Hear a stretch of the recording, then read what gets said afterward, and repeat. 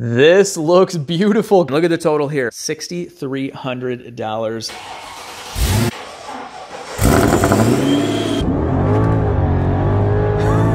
All right, I know everybody is upset that I'm selling my E55, but I promised you, you would love its replacement. And here she is. I have a growing family. I just needed a little bit more room, and an E55 station wagon can fit a lot of kids, and apparently a decent amount of grown men as well. The jump seat is quite spacious, and if you go around here, well, the door isn't fully closed. Hang on, there we go. Thank you. So we got Hi, Dad. 3 back here. Hello, children. Hi. How you doing? Hi. Hello, sir. How are you? And it's very, very roomy, and this just means we can get to soccer practice a lot quicker. So let's go for a drive. Stop, car too low. It did not say that before. It has brand new air suspension in the rear. So, whoa. Oh, you closed it. Whoa. How did you guys make it back there? You guys all right? Did you guys close it? Was that an air strut that blew up? No. Yeah. All right, so. Yeah, good luck getting home. All right, we're doing some off-roading as well. Tyler, how does this compare to the E63 wagon? It doesn't look nearly as broken, but the warning lights are certainly matching. They're starting. I love the red stop. Yeah, please stop. Please stop. Don't do this to me. Don't go any further. No more, please. And we also have the, well, it's not coming up now because it wants me to stop. We have the SBC warning light. How do you do that, Tyler? No, it's literally won't let us do anything. It's pissed. It's angry. Yeah. But I'm pretty sure I hear a tire rubbing. Yeah, okay. All right. Donut. Oh! Oh, yeah, that's it. Oh! Oh, boy. Okay, so the wagon is very robust. As you can tell, we can drive around with roughly 2,000 extra pounds of human beings in the back. You think it's that much? No, definitely not. I mean, we did have a big lunch though. Yeah. Right. So, anyway, this is the new car, guys. It fits the whole family, the whole crew, and it is quite reliable unless you absolutely slam it in the back. How much did it cost? What do you guys think? 05 clean title, $35,000 in receipts with this car.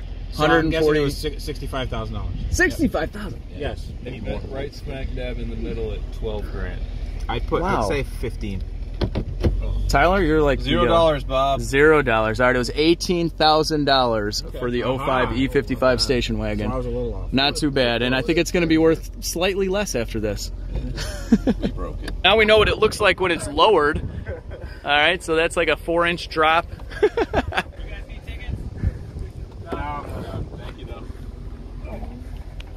There we go. Let's see if we got no more warning light.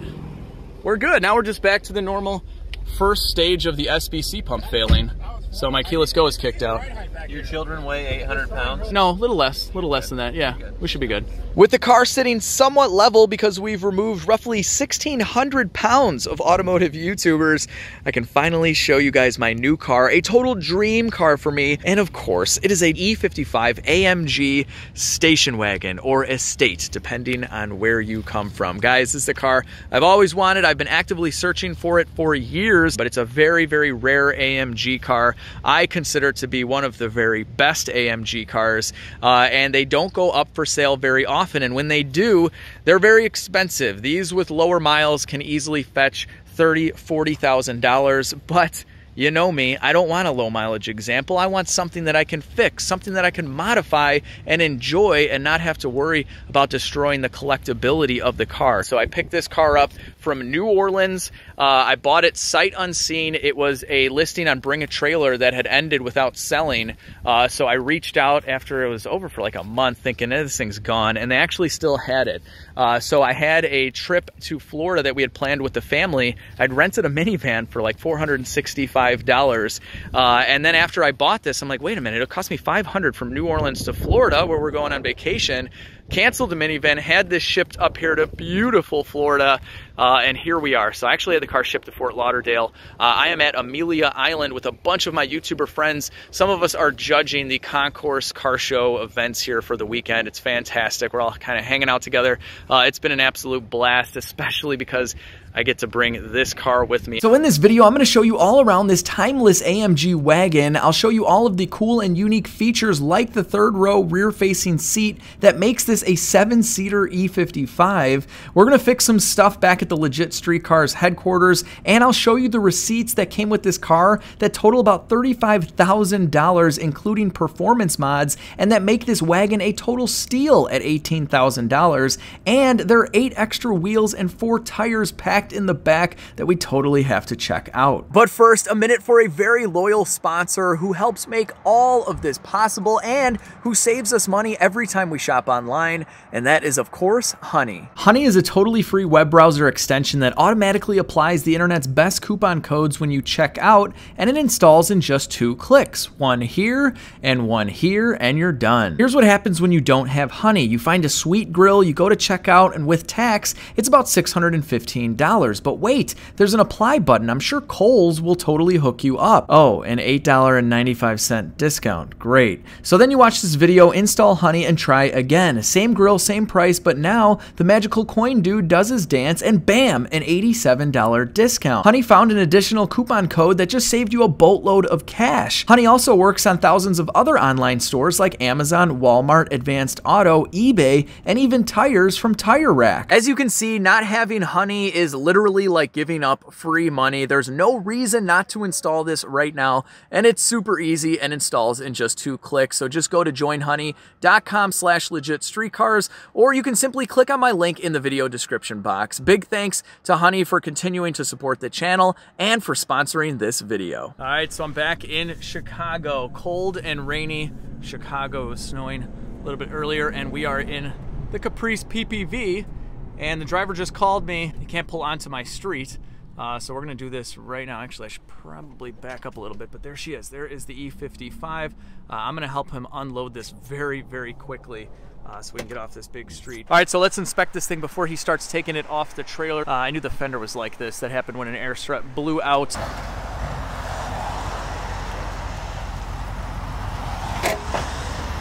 This always freaks me out.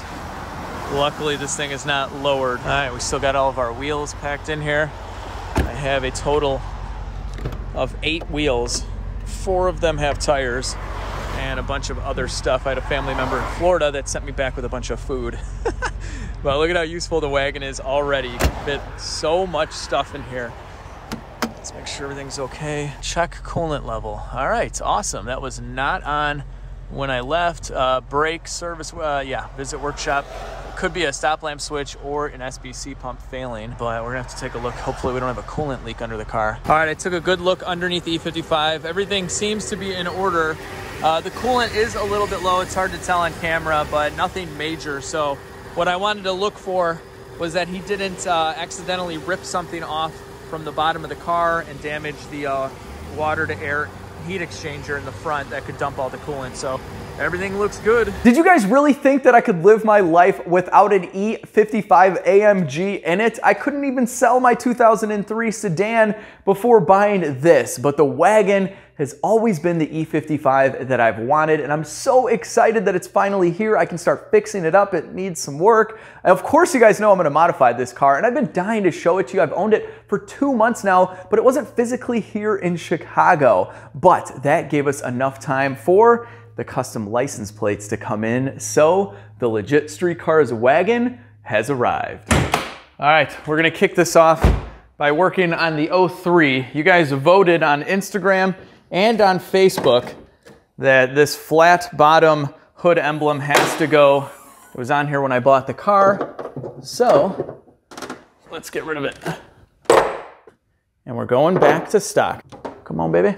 There we go. There she is. Both of them have matching factory hood emblems.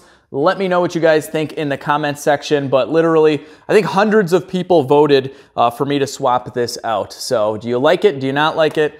I don't know. I'm a little reserved here now because this is the same as this. I don't know what's going on. Anyway, let's move on to the wagon. I got to show you everything about this car, and stop typing right now. I know exactly what you're saying. Alex, The headlights are yellowed. Literally every old car I buy has broken motor mounts and yellowed headlights. The motor mounts are okay though. So let's just fix this up right now because I think these are excellent candidates for a restoration. Let's get to it. All right. Let's see how she looks. Oh, yes. This looks beautiful. Guys, don't even think about selling your car before you simply polish out your headlights. I swear this makes your car worth more money. And this time I didn't even wet sand. All I used was a coarse pad and some coarse compound and about 5 minutes worth of love on this headlight. And just take a look at the difference. All right, I have a grand total of maybe 10 minutes into this. And of course, we're gonna top it off with some Armor Shield 9 ceramic coating so that the UV light doesn't damage and yellow the headlight again. Very simple to do this. All right, let it sit for a minute, wipe it off, and you're done. If you guys wanna see an entire video on how I polish and coat headlights, I'll link it down below. All right, so we went from looking all yellowed and nasty and old to brand spanking new and crystal clear. If you guys want to learn how to ceramic coat every exterior surface of your car in about 2 minutes, I'll leave my cop car video linked down below as well, and a $25 off coupon code for your very own Avalon King ceramic coating kit. So the engine on the 03 E55 was built by M. Weisgenber. That is exactly how you pronounce it in German or whatever that is. And on the 05, it was built by Kurt Brass? Kurt Brass. I'm gonna go with that.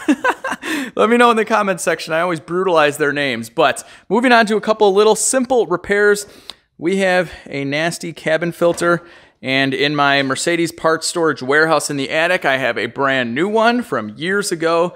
So we're going to be installing that. And then as you can see here, the coolant is kind of low. I've looked for leaks and I can't find any. So we have our Mercedes coolant.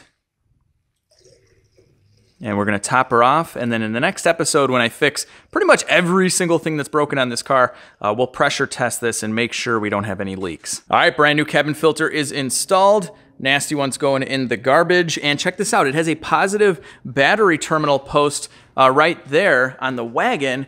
And on the sedan, that is missing, except on mine, I have a methanol injection solenoid. The coolant warning light is gone, so hopefully it just needed a top off and that is fixed, but this is the brake visit workshop light that I've been getting. This could be a $20 stop lamp switch, or if you have codes like this, C2258, or C2131, it could be an issue with this, the SBC hydraulic brake pump unit. So up until recently, this was a very expensive repair, a couple grand at the dealership, but in North America and some other places, Mercedes-Benz extended the warranty for 25 years, meaning all I have to do is take my wagon to the Mercedes dealer, maybe get a cool new loaner, and they'll replace that unit and the brake fluid at the same time. So this car has brake-by-wire, and they program a service limit threshold into this unit basically when the Mercedes engineers think that it's worn out and should be replaced. But it doesn't mean that you don't have any brakes. They give you a soft warning, which is what you see on the screen now, and eventually that turns to red, and that means you should really replace this thing. These are CLS 63 wheels from Mercedes. I have a receipt that shows $5,000 for these wheels and tires, brand new. That's what the guy before me paid for these. So factory Mercedes wheels are obviously very, very expensive. But he also included these. These are some pretty cool Ford Stars. I really, really like these, but one of them is pretty badly damaged. Look at this. And I have receipts for the guy before me bringing this car in, seriously, like 15 times for tire and wheel problems. He's probably spent literally $10,000 on tires and wheels in the last 50,000 miles that he owned it. Now, he also included the factory wheels. These really aren't worth much, and one of them, of course, was welded, but this was included in the sale too, so for whatever it's worth, I have 2 extra sets of wheels and some really nice Continental tires. They're practically brand new, so 18,000 bucks for the car, and if I wanted to, I could sell all these wheels off and consolidate them into one pair that I really want, which I'm working on right now. Obviously, one of the biggest features to an E55 station wagon is simply how much room you get back here. It is kind of like a baby pickup truck. You can can fit a ton of stuff. I had all 8 wheels, 4 of them with tires. I had a box, I had bags back here, I had everything. So you get a ton of room. This is very, very usable. And something that I noticed that's different compared to my other E55 is the stitching on the headliner. So let me know in the comments section if this is something they brought on maybe later on. This is a 2005. My other one's a 2003, but it has this gorgeous stitching throughout the entire Alcantara or suede headliner or whatever they make these things out of. And the headliner on this car is in excellent condition. Something that drew me to this wagon in general is simply how nice the interior is. And this one, like all the wagons, is pretty well loaded up. So you get your keyless go, which does not actually work right now because I think that warning message in the cluster will turn that off. But you have keyless go, you have heated and cooled dynamic seats, so it has active bolsters. When you take a turn, they inflate and deflate to keep you centered in the seat. And something that I really like is the previous owner replaced the mundane, kind of boring steering wheel that these come with a flat bottom steering wheel. It has perforated leather on the sides. It feels really nice. It's very high quality. And I just think it matches the interior of this older AMG perfectly. I will be installing the aluminum E63 style paddle shifters like I have on the 03 E55. And an option that the wagon is missing is panoramic sunroof. So I love this on my other E55, but it wasn't even an option on the wagon. As I'm sure you could imagine, that would require some work to be done in the roof that just probably wasn't worth it to Mercedes for the amount of these that they're making. So because it wasn't even an option, I don't feel as bad.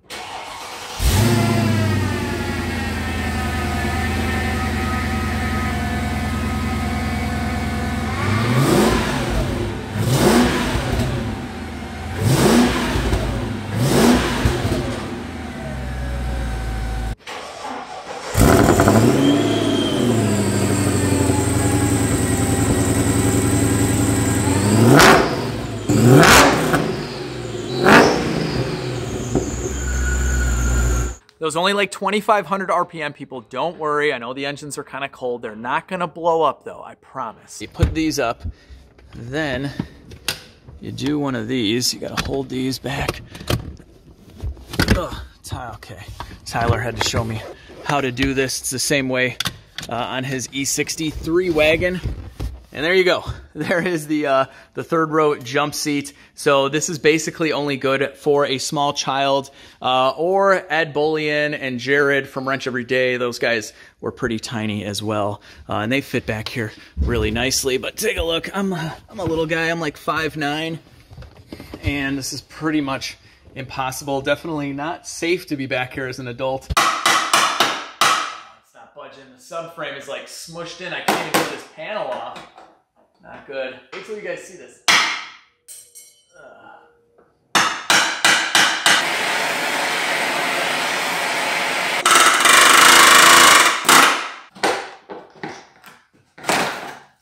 All right.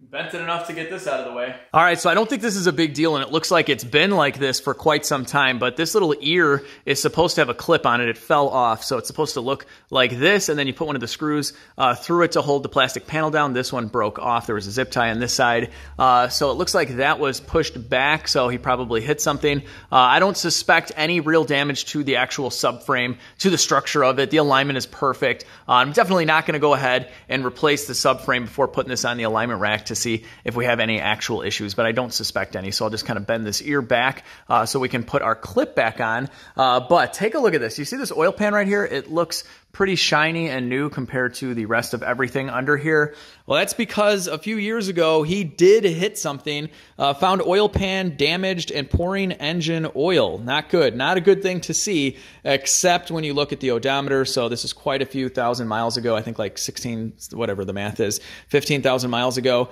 So the engine's fine. There's nothing wrong with it. He probably just shut it off immediately. So they removed the subframe for access. They also did the engine mounts at the same time and replaced that oil pan. So this is probably when that got damaged a while back, and they were able to figure out a way to finagle that plastic shield in and out to do their oil changes after that. But they also did the supercharger pulley and the belt. They did a headlight, and then they did a new front strut assembly on the left side. So this is an expensive repair. So we have one brand new aromatic strut, and oddly enough, this is the side that supposedly something blew out, they told me, and that's why it damaged the fender. But this is the side that has the old strut, so we're definitely going to be replacing that. It's kind of a little weird. I was expecting to see a new one on that side as well. But take a look at the total for this. $4,800 for this repair, oil pan, the pulley, and the strut basically. And then something else that looks shiny and new is this transmission. So this is straight from the Mercedes-Benz dealer. They got the transmission from the dealer, a very expensive unit, and they had an independent shop install it. So drop pan, found lots of debris, large metal and transmission fluid, internal failure. Then they did the rear main seal, of course, since you have the transmission out.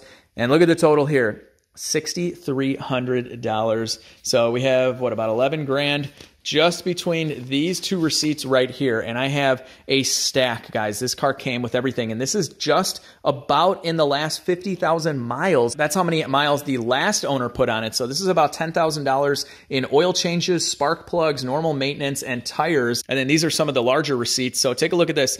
They did a new front bumper. I'm not exactly sure why. It was way after the whole oil pan fiasco, but it looks like they got a new front bumper cover from Mercedes. It was $1,400 for the plastic cover itself.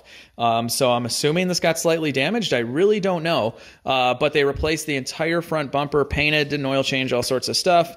And $4,200 for the front bumper. So we have a front Mercedes bumper that's in excellent condition. Nothing's cracked. This is fantastic, even though I'm probably going to be replacing it with the E63 bumper. But that's one of them. And then moving on to the modification. So this is a while back. This is 11 years ago at 54,000 miles. They installed a Kleeman pulley kit and headers. They replaced a bunch of the other pulleys, some spark plugs, valve cover gaskets, install heat exchanger, dyno tune. It doesn't have numbers though. And then a bunch of other little things. $4,189. So this actually has a larger crankshaft pulley right here. So a couple ways to increase the boost on a supercharged engine is to put a smaller supercharger pulley on or a larger crank pulley. They accomplish the same thing, which is spinning the supercharger faster. So that's actually a really expensive piece. A lot of guys just switch out the supercharger pulley like I did on my car. But it has the headers. These are just mid-length headers, so I'm going to swap those out for long tubes for sure. And then the rest of the exhaust, this part of it is kind of similar to the 03. It had mid-length headers as well and no cat, but the rest of the exhaust was stock. This one has the factory catalytic converters, the factory resonator, and the factory mufflers back here. So it's pretty tame. You can't even really tell that anything has been done to the exhaust. Another big ticket item are the rear air springs. These look practically brand new, and these are not units. They're not factory Mercedes-Benz air springs, and that's because replacing both rear air springs with factory parts with an alignment is $3,800, and that's completely insane. So the guy declined that. He also declined the right front air strut leaking. I just saw this, and this wasn't too long ago. So we definitely have to replace that one. It has 3 brand new air struts on the car and 1 remaining. So I'm going to be replacing that one. But what we have back there are not units. They're aftermarket. They're fantastic. I did them on this car, and I think both in the rear are like $600. It takes you a couple hours to replace. So anyway, without going through all of these, we have a charcoal canister for $518. We have a supercharger belt tensioner failing and a belt. Again, this thing's had a bunch of belts done to it, and an oil change and new wipers, $1,194. I don't know. We have a latch in the back for $611. We have a latch again, $428. Let's see, that one of the door handles for the keyless go, $384. We have a cracked wheel and an air suspension compressor replaced. That's this guy right here. So that's nice to have. That looks to be new. And that was $669. Yeah, guys, it just never ends. $891, $713. And like I said, here's your $5,000 receipt for the CLS wheels. And then this right here is seriously another like $10,000, $12,000 in normal maintenance and other repairs. So this is what you want when you buy an old German car. You want to get an envelope full of stuff, and you guys aren't going to believe that this car needs even more. Had this guy kept it and kept bringing it to a shop to get repaired, another $4,000 or $5,000 easy needs to go into the wagon. So what's it like driving a 550 horsepower AMG station wagon? Absolutely glorious. Woo! This thing is a beast. Oh, yes.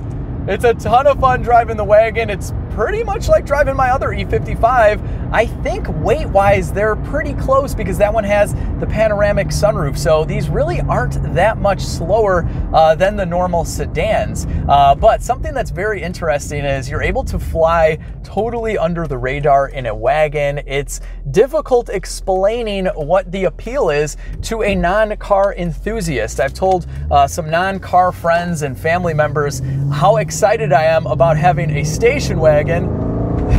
And they just don't get it. They don't get it. They think of back in the old days when you'd pile in the old Woody wagon, and it's definitely not like that at all.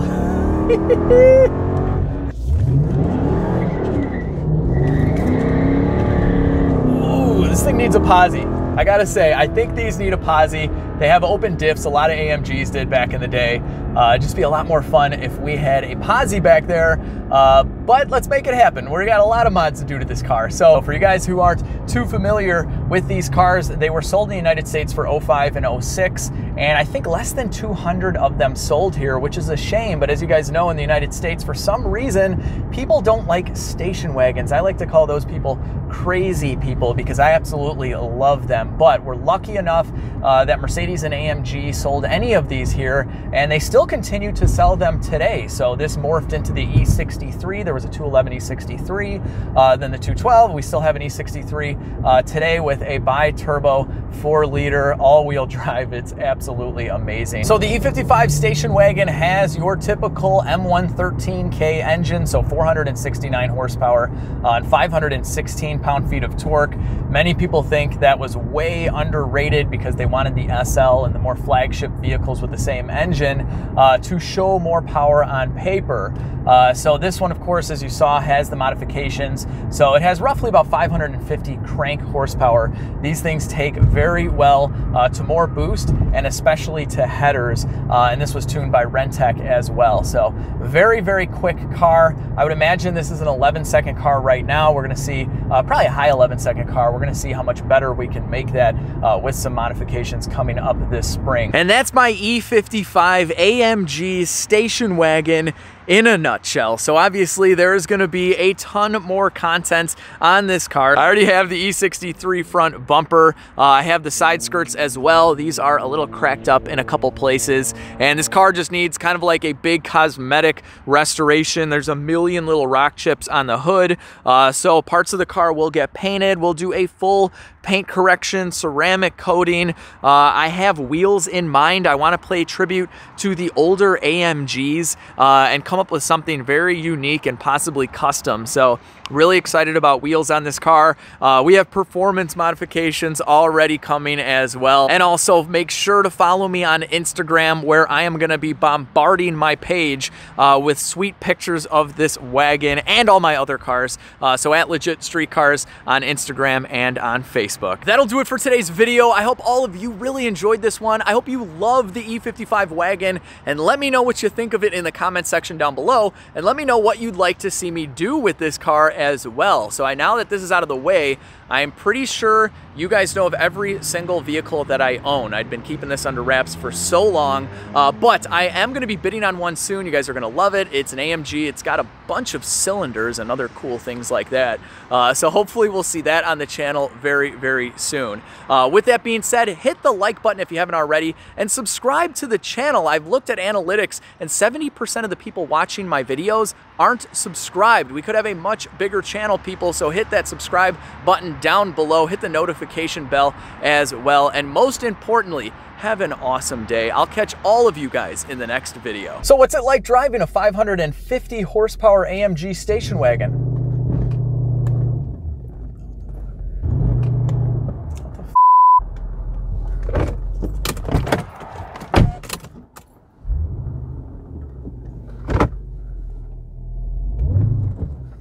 I couldn't even sell my 2003 sedan before buying this, the Wagon. That's what I bought. All right, come on.